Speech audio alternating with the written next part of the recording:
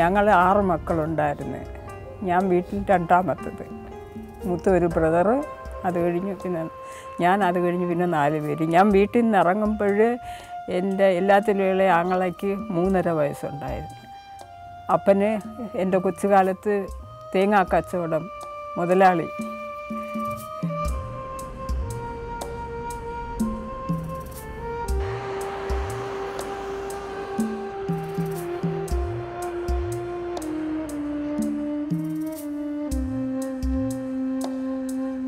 ഞാനൊരു കാർഷിക കുടുംബത്തിൽ നിന്ന് വന്നിട്ടുള്ള, ഞങ്ങളുടെ വീട്ടിലെ കൃഷിയിൽ നിന്നുള്ള വരുമാനമേ ഉള്ളായിരുന്നു.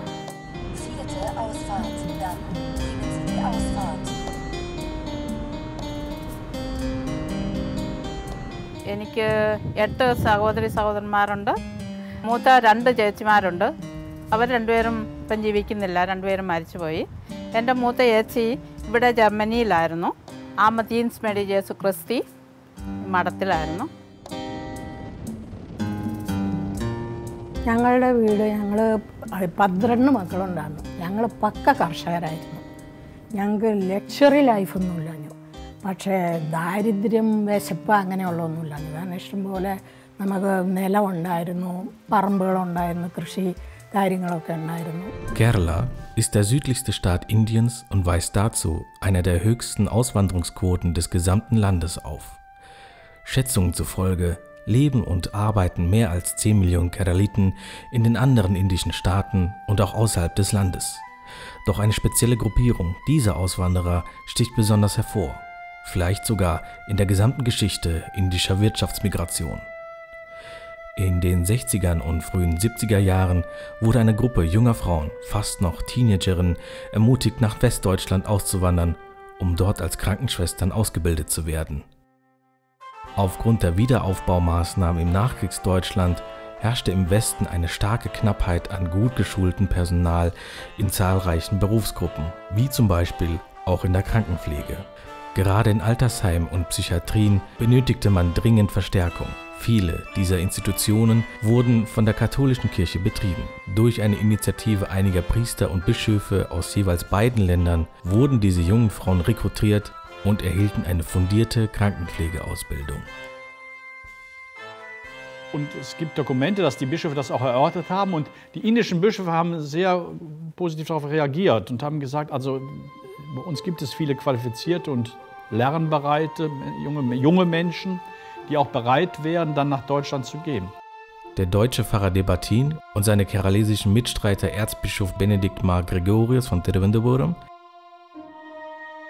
Bischof Jerome Fernandes von Kollam, Pfarrer Jerome Cherushiri und Pfarrer Werner Chakalakal spielten eine entscheidende Rolle, um dieses Migrationsprojekt zu ermöglichen. ഞാനത് ഞങ്ങളുടെ പ്രായജനറലിന് ആ കാര്യം അറിയിച്ചപ്പോൾ അദ്ദേഹം അത് കൊള്ളാം, നമുക്ക് സഹായിക്കാവുന്ന വിധത്തിൽ സഹായിക്കാം, അതിന് വേണ്ട കാര്യങ്ങൾ ചെയ്യും എന്ന് എന്നോട് പറഞ്ഞതനുസരിച്ച് ഫാദർ ചേൽഫിസ് എന്ന് പറഞ്ഞൊരച്ഛനെ, രണ്ടാളച്ഛൻ, അദ്ദേഹത്തെയും ഇക്കാര്യത്തിൽ സഹായിക്കാനായിട്ട് നിർദ്ദേശിച്ചു. അങ്ങനെ ഞങ്ങൾ രണ്ടുപേരും കൂടിയാണ് ആദ്യത്തെ ഒരു ഗ്രൂപ്പിനെ ജർമ്മനിക്ക് അയക്കാൻ വേണ്ട ഏർപ്പാടുകൾ ചെയ്യും. SSLC പാസ്സായി നിൽക്കുന്ന സമയത്ത് അവിടെ പള്ളിയിൽ ഒന്ന് അച്ഛൻ വിളിച്ചു പറഞ്ഞ്, ഇങ്ങനെ ബിഷപ്പ് നമ്മുടെ കൊല്ലം രൂപതയിലെ SSLC പാസ്സായി നിൽക്കുന്ന പിള്ളേരെ ജർമ്മനിയിലേക്ക് അയക്കാനുള്ള പ്ലാൻ ഇടുന്നുണ്ട്. അപ്പം അതിന് താല്പര്യമുള്ളവർ ബിഷപ്പിന് ആപ്ലിക്കേഷൻ അയക്കണമെന്ന് പറഞ്ഞു.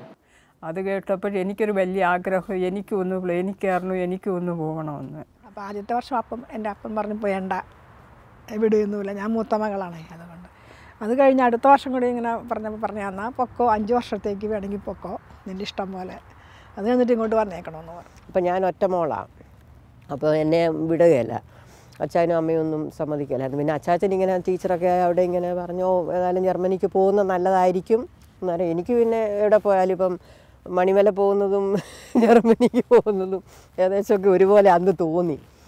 അപ്പം ഞാൻ പോയിക്കൊള്ളാം എന്ന് പറഞ്ഞു. എൻ്റെ ഫാദർ മരിച്ചു, ഫാദറിൻ്റെ അനുജൻ മരിച്ചു. അപ്പോൾ ഞങ്ങളുടെ കൂട്ടുകുടുംബത്തിൽ സാമ്പത്തിക നില മെച്ചപ്പെടുത്തണമെന്നുള്ളത് എന്നെ ആരും പ്രഷർ ചെലുത്തിയിട്ടുള്ളതല്ല, എൻ്റെ ഒരാവശ്യമായിട്ട് അന്ന് ഞാൻ കണ്ടു. അങ്ങനെ ഞാൻ പോറിന് പോയെങ്കിലേ അത് സാധിക്കുകയുള്ളൂ. അങ്ങനെയാണല്ലോ നാട്ടിലെ സെറ്റപ്പ്. അങ്ങനെ ഞാൻ ഇങ്ങോട്ട് പോകുന്നു.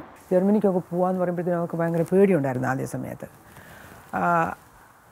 അവർ പറഞ്ഞു, ഇത്രയും പേര് വീട്ടിൽ നിന്ന് പോയിട്ടില്ല, നീ മാത്രം ഇത്രയും ദൂരെ പോയി, അവിടെ സായിപ്പന്മാരും മാതാമ്മയുള്ള സ്ഥലമാണ്, അവിടെ പോയാൽ എന്തൊക്കെ സംഭവിക്കുമെന്ന് പറഞ്ഞ് കുറച്ച് പേടി കാണിച്ചു. ഞാൻ പറഞ്ഞു, ഞാൻ എന്തായാലും പോവുക, എനിക്ക് ഞാൻ തീരുമാനിച്ചു കഴിഞ്ഞു, എന്നെ അതിൽ നിന്ന് തടയാൻ ആർക്കും പറ്റത്തില്ല. എന്നെ പലരും പറഞ്ഞു അവിടെ അരി കിട്ടത്തില്ല, ചോറ് കിട്ടത്തില്ല, അങ്ങനെ ഇങ്ങനെ നിങ്ങൾ പട്ടിണി കിടന്ന് മരിച്ചു പോവും എന്നൊക്കെ പറയും. ഞാൻ പറഞ്ഞു, മരിക്കുകയാണെങ്കിൽ അവിടെ കിടന്ന് മരിക്കട്ടെ, രക്ഷപ്പെടുകയാണെങ്കിൽ രക്ഷപ്പെടും, ഞാൻ എന്തായാലും പോവുക എന്നു പറഞ്ഞു. Diese jungen Frauen kannten keine andere Sprachen als ihre Muttersprache Malayalam und etwas Englisch. Aber sie hatten den eisernen Willen, für sich und ihre Familie ein neues Leben aufzubauen. Die Kirche hat ihnen Grundkenntnisse der deutschen Sprache und Sitten mit auf den Weg gegeben, bevor sie die Heimat in Richtung Deutschland verließen. എന്തൊക്കെ അവർ പറഞ്ഞു തന്നു. ജർമ്മനിയെക്കുറിച്ച് വലിയ രൂപങ്ങളൊന്നുമില്ലാഞ്ഞു. അങ്ങനെ ഒരു മാസം അവിടെ താമസിച്ചു, പഠിച്ചു. ജർമ്മനിയിലേക്ക് പോരുക. ജർമ്മനി എന്താ, ഇവിടെ ഏത് രീതിയിലാണ്, തണുപ്പാണ്, പിന്നെ പണ്ടത്തെ ഹിറ്റ്ലറുടെ രാജ്യമാണ്. സാധാരണ ഞങ്ങളുടെ വീട്ടിൽ ആദ്യം എഴുന്നേൽക്കുന്നത് എൻ്റെ വല്യമ്മയായിരുന്നു. ആ ദിവസം എൻ്റെ വല്യമ്മ എഴുന്നേറ്റില്ല. എന്നിട്ട് ഞാൻ എല്ലാവരും ഇറങ്ങിക്കഴന്നെത്തി ഞാൻ പറഞ്ഞു, അമ്മാമ്മ എന്ത് ചെയ്ത് പുള്ളിക്കറിയില്ല. എന്നിട്ട് ഞാൻ അവിടെ ചെന്ന് പോയാന്ന് പറഞ്ഞിട്ട് പുള്ളിക്കാരി എന്നെ നോക്കിയില്ല, മുഖവും താഴോട്ട് ചെണ്ട് കിടന്ന്. എന്നിട്ട് ഞാൻ ഇവിടെ വന്ന് 4-5 ആഴ്ച ആയപ്പോഴത്തേക്ക് പെട്ടെന്ന് മരിച്ചുപോയി. ഹാർട്ട് അറ്റാക്കോ പുള്ളിയുടെ മനപ്രയാസമോ അതൊക്കെ ഞാൻ ഇപ്പോഴാണ് ചിന്തിക്കുന്നത്. Als diese jungen Frauen ihr Zuhause in Indien verließen und vor einem halben Jahrhundert nach Deutschland reisten, wussten sie nicht, was die Zukunft für sie bereithielt. Für die damalige Zeit war es ein mutiger Schritt. Sie sind kaum außerhalb ihres Dorfes irgendwo anders gewesen als in den kleinen Städten innerhalb Keralas. എറണാകുളത്ത് നിന്ന് ഞങ്ങൾ ട്രെയിനിൽ കയറി ആദ്യം ബോംബെക്ക് പോരുവാണ്. ജീവിതത്തിൽ ആദ്യമായിട്ട് train കയറുന്ന അവിടെ വെച്ചാണ്. അന്നൊക്കെ ട്രെയിൻ എന്ന് പറയുമ്പോൾ ഈ കൽക്കരി കൊണ്ട് വലിക്കണ ട്രെയിനുകളാണ്. അത് കഴിഞ്ഞ് വെച്ചിട്ട് പിന്നെ കപ്പലിലേക്ക് പോന്നു. കപ്പലിൽ കയറി കഴിയുമ്പോൾ ഇങ്ങനെ ജൂലൈ മാസമല്ലേ, അപ്പോൾ ഭയങ്കര കാറ്റും കൂളും ഒക്കെ ഉണ്ടാകുമായിരിക്കും. അപ്പം നിങ്ങളെ സാധിക്കുന്ന അത്രയും ഡെക്കിൽ തന്നെ നിൽക്കണം എന്ന് പറഞ്ഞു.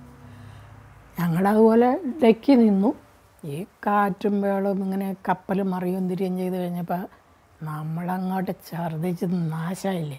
എന്നിട്ട് ആദ്യം കപ്പലിൽ കയറണമല്ലോ, ഈ കപ്പൽ എന്ന് പറഞ്ഞാൽ വലിയൊരു സാധനം ഇട്ടിട്ട് നമുക്ക് തോന്നണേ, മുറി കണ്ടുപിടിക്കാൻ പറ്റത്തില്ല. അവിടെ ഇടയ്ക്ക് അടിഞ്ഞു.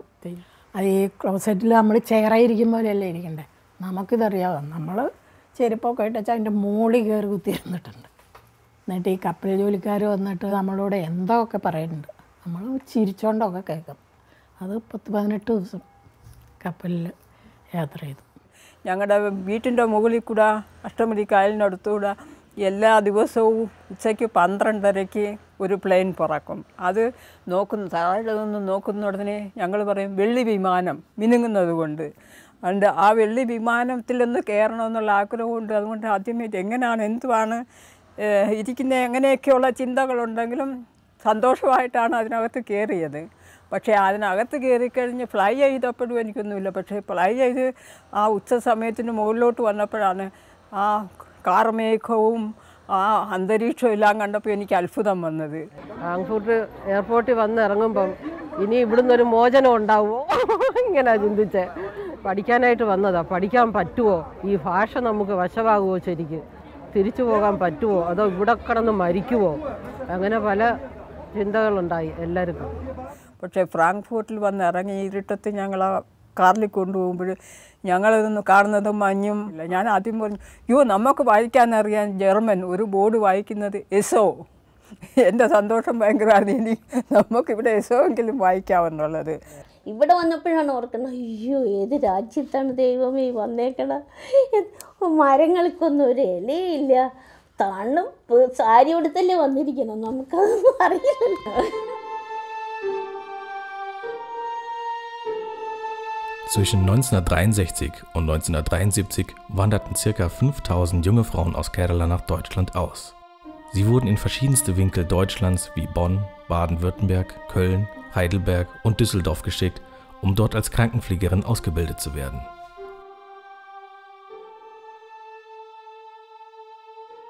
Das Psychiatrische Zentrum Nordbaden in Wiesloch war einer der Standorte, an dem die erste Welle der Jungfrauen ihre Ausbildung antrat. Nach fast 4 Jahrzehnten treffen Salama und Rachel dort ihre deutschen Kollegen wieder.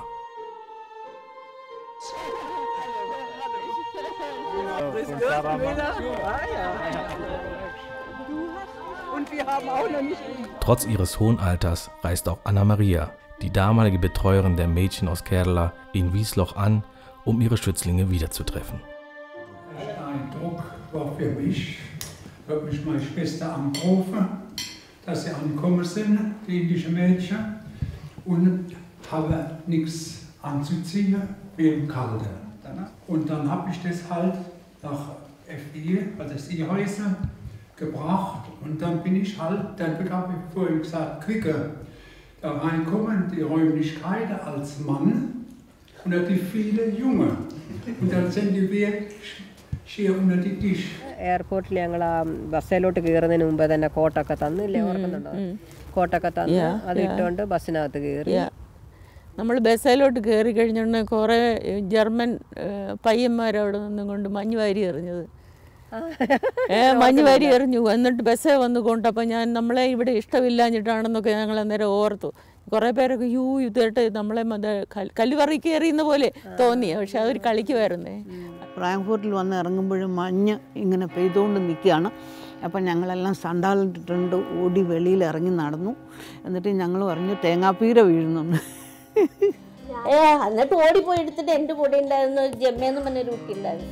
ഓടിപ്പോയി കുറെ എടുത്തു ഒരു പാത്രം എടുത്തിട്ട് ഒരു മഞ്ഞ് മനുഷ്യനെ ഉണ്ടാക്കി മുറിയിൽ വെച്ച് കുറേ വന്നപ്പോ മുറി മുഴുവനും വെള്ള സിസ്റ്റർ വെച്ച് ഇതെന്താ കാണിച്ചത് അറിയാൻ പാടില്ലല്ലോ. അത് ഒരുങ്ങിട്ട് വന്നാ തന്നെ എല്ലാരും കുളിപ്പിച്ച് ബ്രൗൺ അല്ലേ കുളിപ്പിച്ചിട്ട്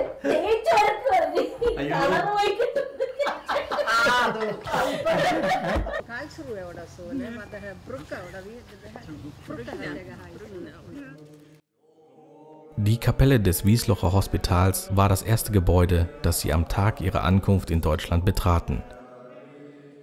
Die Kirche sorgte dafür, dass die jungen Frauen in eine neue und fremde Gesellschaft völlig integriert und sich in der neuen Umgebung heimisch und wohlfühlen konnten. Man organisierte Beratungsgespräche für die Neuankömmlinge und holte keralesische Priester als Unterstützung dazu. Der Caritasverband der Erzdiözese Köln richtete einen Sozialdienst für Inder ein, um sich um die besonderen Belange dieser Zielgruppe zu kümmern. Eine Zeitschrift in ihrer Muttersprache Malayalam wurde herausgegeben, um die Kommunikation innerhalb der Gemeinschaft zu ermöglichen. ശരിക്കും നമ്മുടെ നാട്ടിൽ ഒരു കൊച്ചിനെ എങ്ങനെ വളർത്തുന്നവർ അതുപോലെ ഞങ്ങൾ ഇവിടെ വളർത്തിയെടുത്തത്. അതായത് എല്ലാ കാര്യങ്ങളും ഞങ്ങളുടെ ക്ലൈഡറൊക്കെ അലക്കി തേച്ച് തരും, വസ്ത്രങ്ങളൊക്കെ, അതുപോലെ ഭക്ഷണം എപ്പോഴും ശ്രദ്ധിക്കും. പക്ഷെ നമുക്ക് ഈ ചോറും കറിയൊക്കെ തിന്ന് പഠിച്ച് നമ്മൾ ആദ്യത്തെ ദിവസം തന്നെ പച്ചലൊക്കെ മേശപ്പുറത്ത് വെച്ചാൽ എന്നാ വിചാരിക്കും, ഞങ്ങളോട് ഇത് പശു തിന്നുന്നതാണ് ഞങ്ങളുടെ നാട്ടിൽ, ഞങ്ങളെങ്ങനെ ഈ പച്ചല തിന്നുന്നത്. ഇവിടെ വരുമ്പോൾ എന്താ ഈ ടേബിളിൻ്റെ പുറത്ത് വെച്ചിരിക്കുന്നത് ചീസൊന്നും ജീവിതത്തിൽ കഴിച്ചിട്ടുമില്ല കണ്ടിട്ടുമില്ല. അപ്പോൾ ഒരു വല്ലാത്ത നാറ്റം. അപ്പോൾ ഇതൊക്കെ എങ്ങനെ മനുഷ്യൻ കഴിക്കുന്നു? ഇത് പിന്നെ അതുപോലെ തന്നെ സോസേജ്, നമുക്ക് തോന്നും പച്ച ഇറച്ചി കൊണ്ടുവന്ന് വെച്ചിരിക്കുന്ന പോലെ തോന്നുന്നു. സോസേജൊക്കെ ആ സ്ഥലത്ത് നമ്മുടെ കൂടെ വേറെ ആൾക്കാരൊക്കെ കഴിക്കുന്നത് കൊണ്ട് നമുക്കത് അങ്ങനെ എന്തെങ്കിലും വൃത്തികേടായിട്ട് കാണിക്കാനും പറ്റത്തില്ല.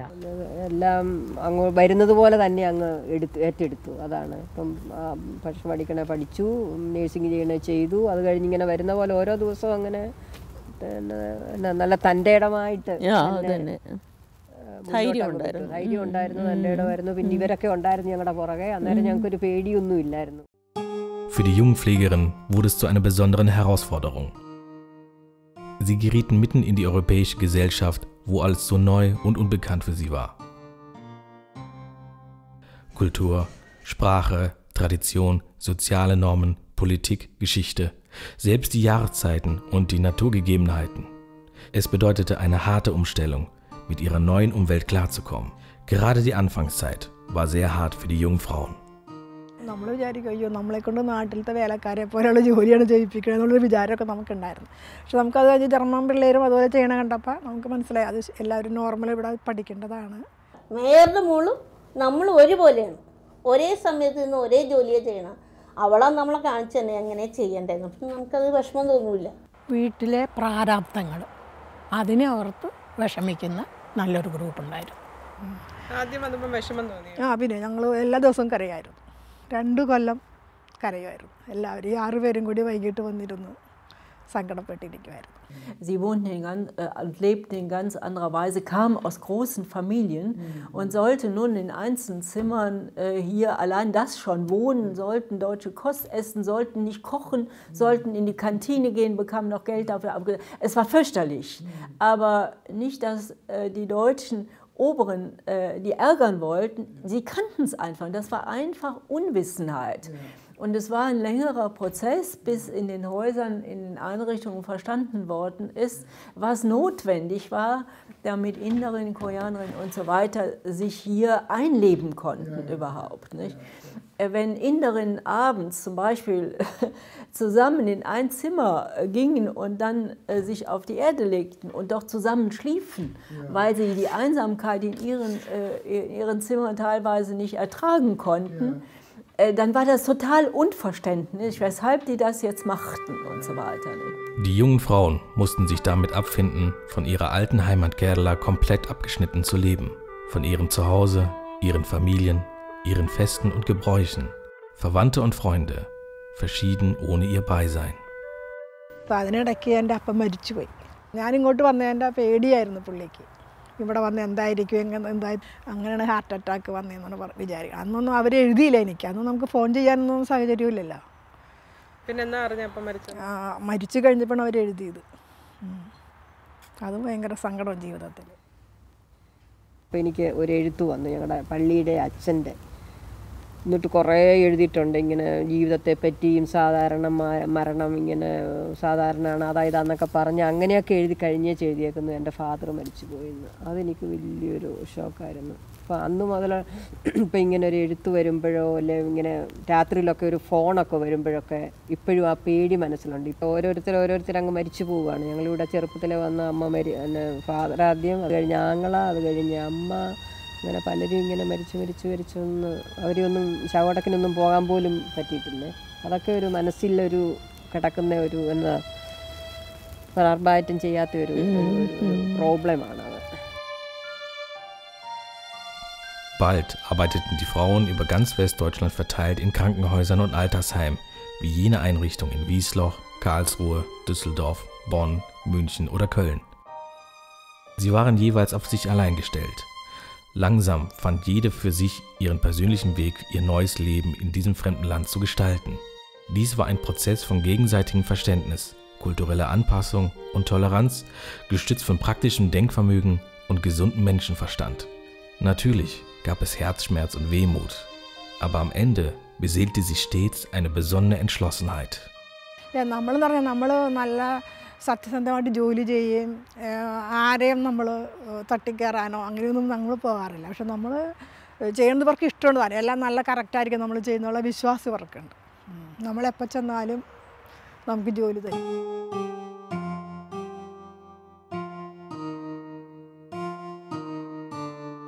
They are mostly called the brown angels, and people are really happy to being cured by them, being treated by them, and I think they have a good standard. And on the occasion of the Gundert conference, perhaps you've heard about, the Secretary of State mentioned this in his speech.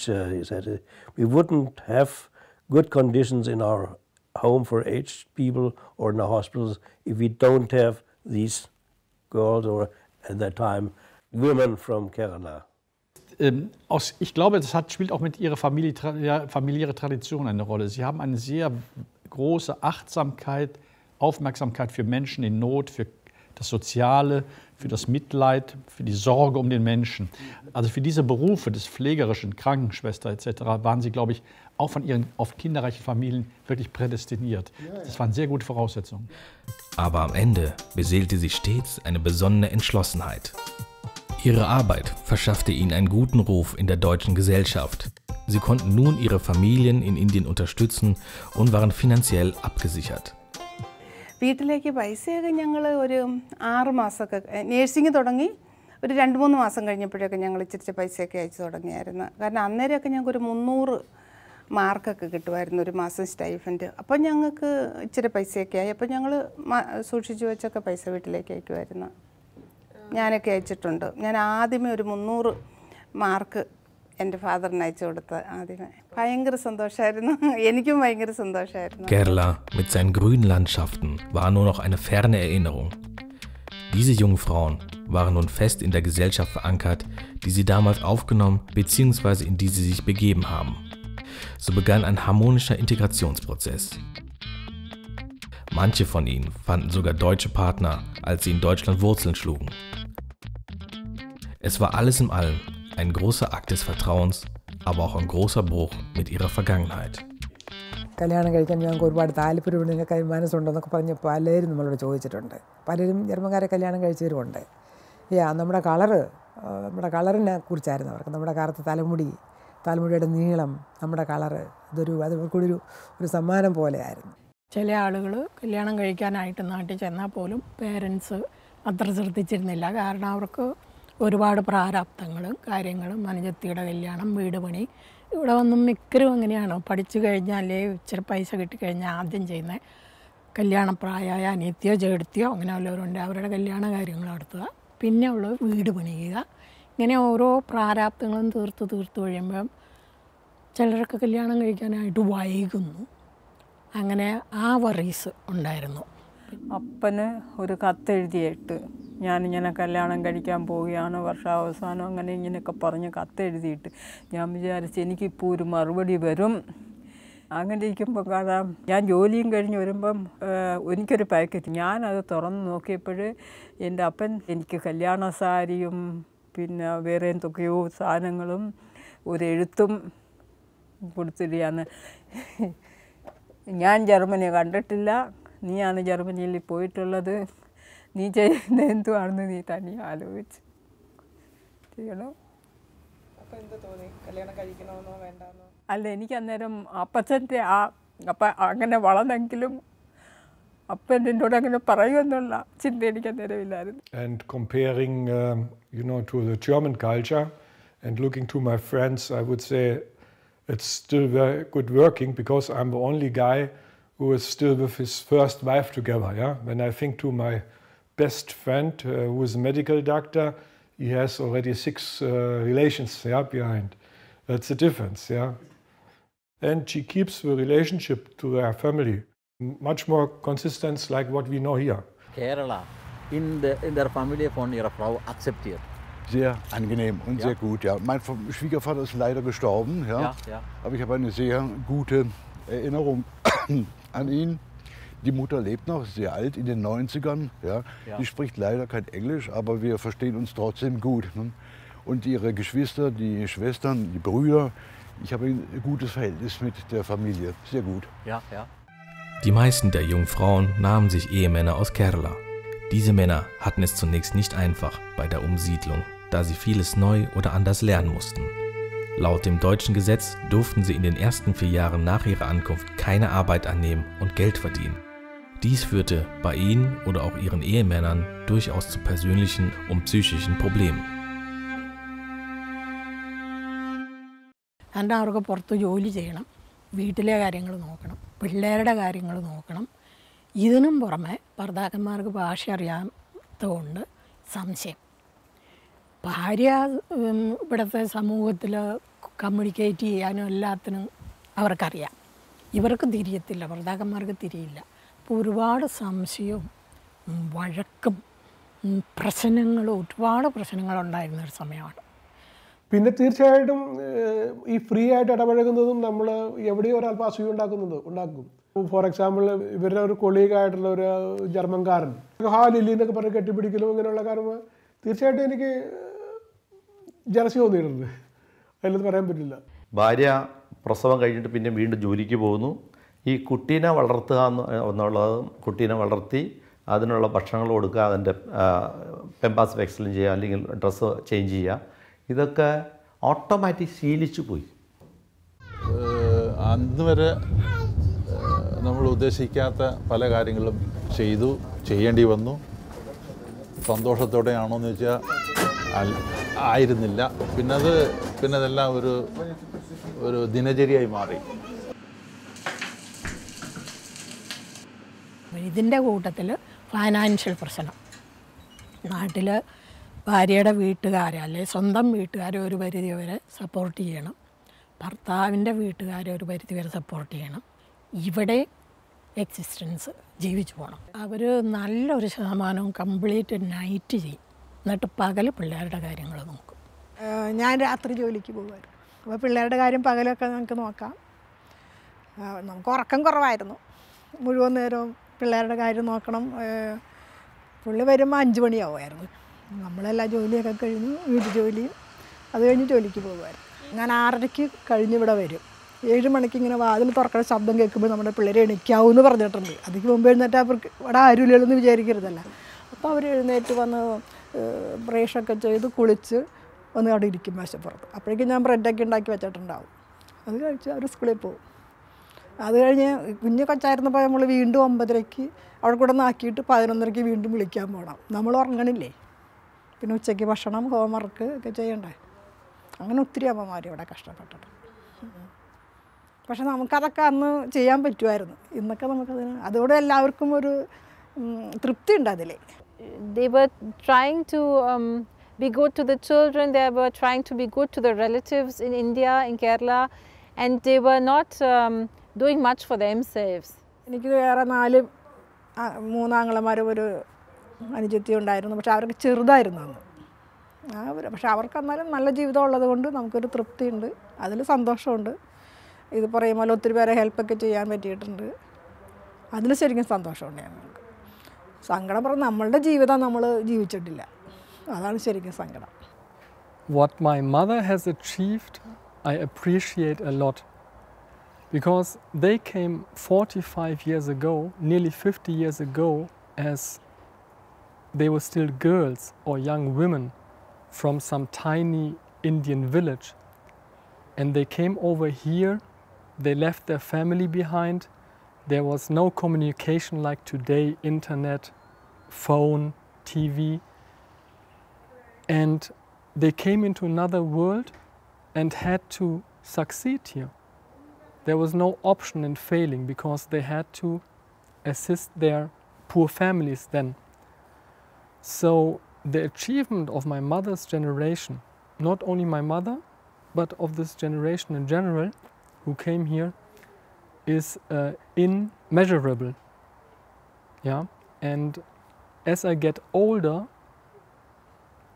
the more I appreciate, because later she married. She had a job to go, she had to take care of her husband, she had to take care of the children, take care of India, do all the work. I cannot do it.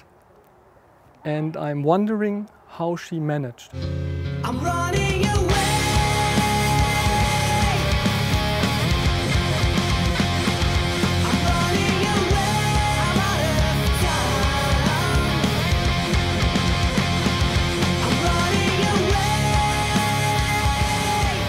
Die darauf in Deutschland geborene Generation, die Kinder und Enkel der Krankenschwestern, ist Deutschland ihre Heimat und sie gestalten diese selbstsicher und kreativ mit. Sie verfügen über die notwendige interkulturelle Kompetenz und Erfahrung, um in unserer globalisierten Welt erfolgreich zu bestehen. Sie haben eigene Sorgen, Erwartungen und Wertvorstellungen, die sie ganz selbstverständlich mit ihren deutschen Mitmenschen teilen. Viele von ihnen haben deutsche Ehepartner oder Lebensgefährten. Einige führen ein selbstständiges Leben als Single, abseits ihres Elternhauses. Hier findet ein kultureller Übergang statt, der bei vielen älteren Generationen durchaus Angst erzeugt. അങ്ങനെ ഒരു പേടിയെക്കാട്ടിൽ കൂടുതലായിട്ട് അവരുടെ ഭാവിയെക്കുറിച്ചുള്ള അനിശ്ചിതത്വം, അവരുടെ family കുടുംബജീവിതം എങ്ങനെയായിരിക്കും, ഞങ്ങളുടെ പ്രായത്തിൽ അവരെത്തുമ്പോൾ അവരെങ്ങനെയായിരിക്കും, ഞങ്ങളെടുത്ത തീരുമാനം ശരിയാണോ, ഇവിടെ നിൽക്കാനായിട്ട് എടുത്ത തീരുമാനം ശരിയാണോ എന്നൊക്കെയുള്ള അനിശ്ചിതത്വമുണ്ട്. Once my mother got to know my boyfriend, she was very angry, and she couldn't, maybe he also didn't look, he was a kind of ecological hippie, so he had long hair, he had a earring, he was wearing alternative clothes, and not what maybe a Malayali mother would wish for her daughter. നമ്മൾ കുട്ടികളിൽ ഞാൻ ഉൾപ്പെടെ കുട്ടികളിൽ നമ്മൾ inject ചെയ്തിട്ടുള്ളൊരാഗ്രഹം, നിങ്ങൾ നാട്ടിൽ നിന്ന് കല്യാണം കഴിക്കണം, അല്ലെങ്കിൽ നമ്മുടെ കൾച്ചറിൽ നിന്ന് കല്യാണം കഴിക്കണം. അതാണ് നമ്മൾ പ്രത്യേകിച്ച് പെൺകുട്ടികളെയൊക്കെ പറഞ്ഞ് മനസ്സിലാക്കിയിരിക്കണം. അപ്പോൾ പെൺകുട്ടികളെ സംബന്ധിച്ച് നാട്ടിൽ നിന്ന് ഒരാളെ കല്യാണം കഴിച്ച് കൊണ്ടുവന്ന അവരെ അറിയാത്ത, അവരെ സ്നേഹിക്കാത്ത, അവർക്ക് പരിചയമില്ലാത്ത ഒരു പുരുഷനെ കല്യാണം കഴിക്കുക എന്ന് പറയണേ അവരെ സംബന്ധിച്ചൊരു ബലാത്സംഗമാണ്. അപ്പോൾ അതുകൊണ്ടായിരിക്കണം നല്ലൊരു ശതമാനം പെൺകുട്ടികൾ, പ്രത്യേകിച്ച് പെൺകുട്ടികൾ കല്യാണം കഴിക്കാതെ ജീവിക്കുന്നുണ്ട്. ഫസ്റ്റ് ജനറേഷൻ സെക്കൻഡ് ജനറേഷനിൽ നിന്ന് പ്രതീക്ഷിച്ചത് മുഴുവനും കിട്ടി എന്ന് പറയാനായിട്ട് സാധിക്കില്ല. ഫസ്റ്റ് ജനറേഷന് രണ്ട് തലത്തിലായിരുന്നു പ്രതീക്ഷകൾ. ഒന്ന്, അവർ മിടുക്കരായി വളർന്ന് ഇവിടുത്തെ സമൂഹത്തിൽ അവർക്ക് സാമ്പത്തികമായും സാമൂഹ്യമായിട്ടും വളർച്ച നൽകുന്ന തരത്തിലുള്ള ഒരു ഏജൻസായി തീരണം. കേരളത്തിൽ നിന്ന് വന്നിട്ടുള്ളവരുടെ മക്കളായിട്ടുള്ള സെക്കൻഡ് ജനറേഷൻ ഇന്ത്യക്കാർ ഇവിടുത്തെ സമൂഹത്തിൽ വളരെയധികം സ്വാധീനമുള്ള ഒരു ചെറിയൊരു കമ്മ്യൂണിറ്റി ആയിട്ട് മാറിയിട്ടുണ്ടെന്ന് പറയാം. നേരെ മറിച്ച് നമ്മുടെ മാതാപിതാക്കൾക്കുള്ള പ്രതീക്ഷ അവർ കേരളത്തിൻ്റേതായിട്ടുള്ള പഴയ ആചാരങ്ങളും പഴയ മൂല്യങ്ങളും പുലർത്തുന്നതായിട്ടുള്ള മക്കളായി ഇവിടെ വളരുന്നതാണ്. ഒന്നാം തലമുറക്കാരുടെ ഈ പ്രതീക്ഷ നടക്കാത്ത തരത്തിൽ തന്നെയാണ് രണ്ടാം തലമുറ ഇവിടെ മുന്നോട്ട് പോയിട്ടുള്ളത്. കാരണം അവർ ജീവിക്കുന്ന ലോകം ഇവരിൽ നിന്ന് വളരെ വ്യത്യസ്തമായ ലോകമാണ്. നമ്മൾ പറയുന്നതൊക്കെ അനുസരിക്കുന്നുണ്ടെന്ന് പറഞ്ഞാലും കല്യാണപ്രായമായപ്പോഴത്തേക്കിനും അവർക്ക് ഇഷ്ടമുള്ള ഒരാളെ നമ്മൾ നാട്ടിൽ കൊണ്ട് കല്യാണം കഴിപ്പിക്കാമെന്ന് പറഞ്ഞപ്പോൾ അവർക്ക് അവനോട് വലിയ താല്പര്യമില്ലായിരുന്നു. ഇവിടെ അവന് യോജിച്ച ഒരാളെ ഇവിടെ തിരഞ്ഞെടുത്തു. ഞങ്ങളതിനെതിര് പറഞ്ഞെങ്കിലും പിന്നെ മോൻ്റെ സന്തോഷമല്ലേ എന്ന് കണ്ട് ഞങ്ങളത് സമ്മതിച്ചു. പക്ഷേ നാട്ടിൽ കൊണ്ടുപോയി ഞങ്ങളുടെ വീട്ടുകാരെ എല്ലാം അറിയിച്ച് കല്യാണം നല്ല ഇതായിട്ട് നടത്തി. അത് ഞങ്ങൾക്ക് വളരെ സന്തോഷമുണ്ട്. പക്ഷേ പിള്ളേരങ്ങനെ പോയതിൽ ഇപ്പം ഇവിടെയുള്ള മിക്കവാറുടെയും പിള്ളേരൊക്കെ വേറെ ഇവിടുത്തെ ആൾക്കാരെയൊക്കെ കല്യാണം കഴിച്ചാണ് ജീവിക്കുന്നത്. അതെ, ഈ ഇവിടെ വന്നു കഴിയുമ്പോൾ ഈ മൈഗ്രേഷൻ്റെ പശ്ചാത്തലത്തിൽ നമ്മൾ പല കാര്യങ്ങളും പുനർവിചിന്തനം ചെയ്യാനായിട്ട് നിർബന്ധിതരാകും. നമ്മൾ നമ്മുടെ നാട്ടിലുള്ള സദാചാരങ്ങളും നമ്മുടെ നാട്ടിലുള്ള മൂല്യങ്ങളും തന്നെ ഒന്നുകൂടി പുനഃപരിശോധനയ്ക്ക് വിധേയമാക്കാൻ തോന്നുന്നു. Die erste Generation, die vor einem halben Jahrhundert hierher kam, erinnert sich immer noch sehr positiv an das Land zurück, das sie einst verlassen haben. Sie haben nach wie vor eine gute Bindung zu ihren Familien in Kerala. Doch eine Art Nostalgie hält bis heute lange und stark an. Sie fühlen sich immer noch als Keralesen und Inder. Sie sprechen weiterhin Malayalam und sind begeisterte Zuschauer von Malayalam-Filmen und Fernsehprogrammen. Außerdem gibt es viele Einrichtungen und Organisationen mit keralesischer Kunst und Kultur.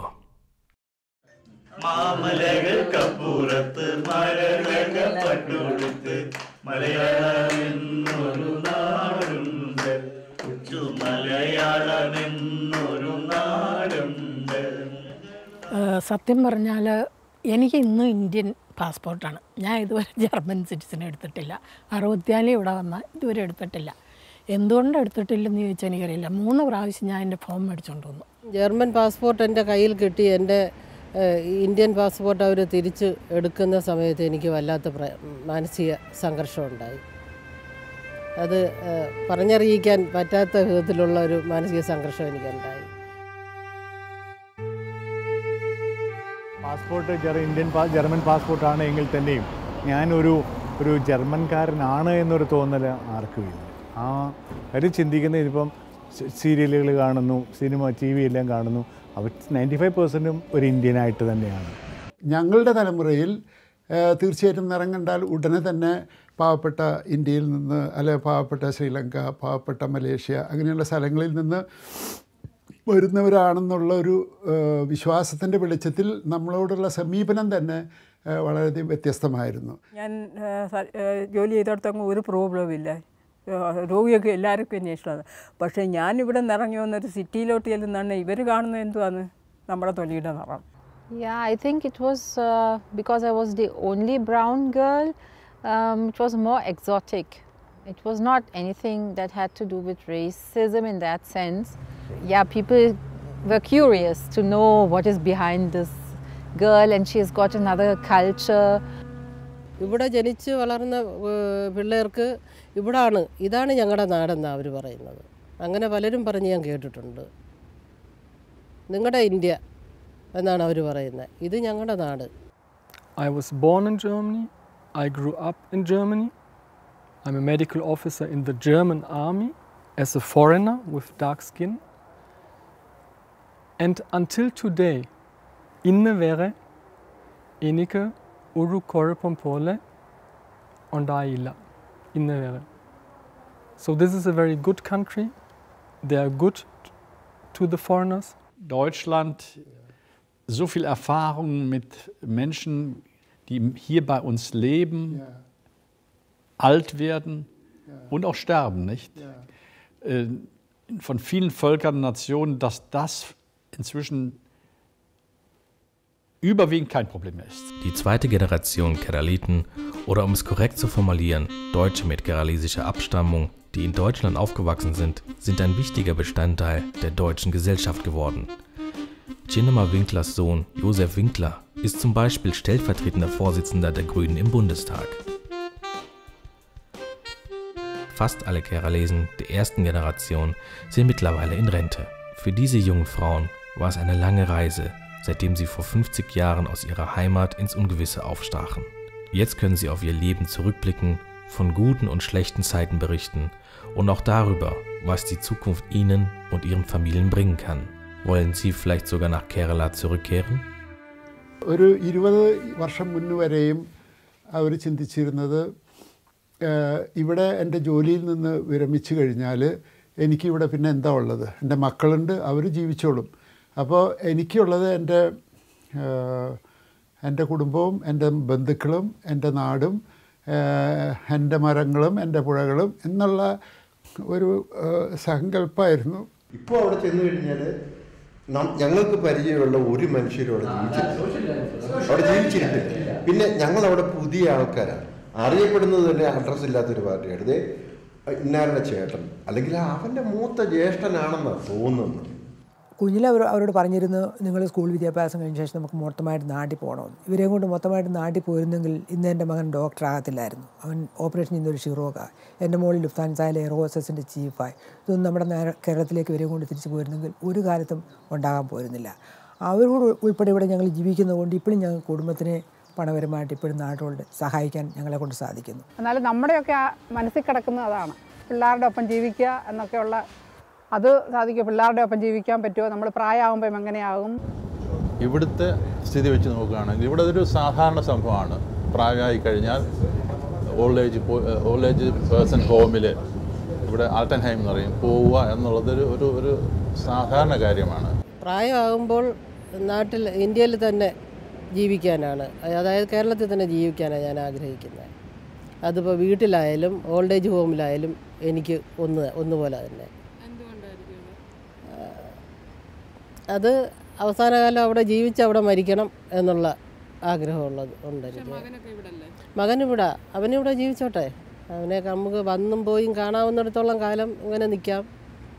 പിന്നെ അവസാനം അവിടെ തന്നെ ആയിരിക്കണമെന്ന് ആഗ്രഹം. അങ്ങനെയൊന്നും എനിക്കില്ല. എവിടെ ആയിരിക്കലും കുഴപ്പമില്ല, ഇവിടെ കിടക്കാനാണ് ആഗ്രഹം. ഒരു കാരണം ഞങ്ങൾക്ക് വ്യക്തിപരമായിട്ടുണ്ട്, വളരെ ദുഃഖകരമാണ്. ഞങ്ങളുടെ മകൻ മരിച്ചു വെച്ചിട്ട് അറിയാമല്ലോ. അപ്പോൾ അവന് വേണ്ടി ഞങ്ങൾ ഒരു വലിയൊരു കുടീരമൊക്കെ ഉണ്ടാക്കിയിട്ടുണ്ട്, ഗ്രേവൊക്കെ ഉണ്ടാക്കിയിട്ടുണ്ട്, നല്ല മാർബിളുമുണ്ട്. അപ്പോൾ ഞങ്ങളുടെ മോളിൻ്റെ ആഗ്രഹമായിരുന്നു നമ്മൾ അത് ഒരു ഫാമിലി ഗ്രേവായിട്ട് തന്നെ മേടിക്കാം, ഞങ്ങളിവിടെ മേടിക്കണം എന്ന് വിചാരിച്ചവിടെ കിടക്കണമെന്നില്ല. ഞാനിപ്പോൾ ഞങ്ങളിപ്പോൾ ഈ 3 മാസം അവിടെ മരണം സംഭവിക്കാം. ആ സമയത്ത് ഇങ്ങോട്ട് വരെ കൊണ്ടുവരണമെന്നൊക്കെ കഴിഞ്ഞാൽ she might like it, but in my case I am not sure. 25 വർഷത്തേക്കാണ് ഞങ്ങൾ വാങ്ങിച്ചിരിക്കുന്നത്. അത് കഴിഞ്ഞപ്പോൾ ഇപ്പോൾ ഞങ്ങളുടെ മോൾക്ക് അവൾക്ക് ജോലി തിരക്കണം, അവൾക്ക് എപ്പോഴും വരാൻ പറ്റില്ല, അവൾ വല്ലപ്പോഴും വരാറുള്ളൂ. ഇപ്പോൾ ഞങ്ങൾ രണ്ടുപേരും അടക്കം കഴിഞ്ഞാൽ അവിടെ ഒന്നും ആരും നോക്കാനില്ല, പിന്നെ കമ്പനിക്ക് ഓർഡർ കൊടുക്കണം. അപ്പോൾ ഞാൻ ആലോചിക്കണത് എനിക്കറിയാൻ പാടില്ലെന്നാണ്. പിന്നെ മരിച്ചു കഴിയുമ്പോൾ ഹൂ കെയേഴ്സ്, ആരറിയുന്നു.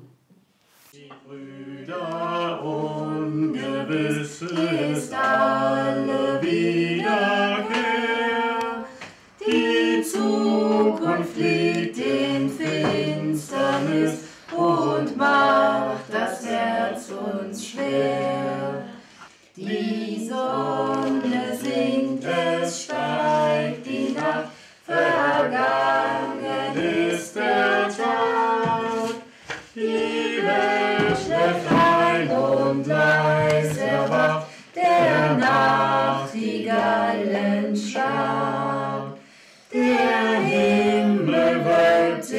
übers Land.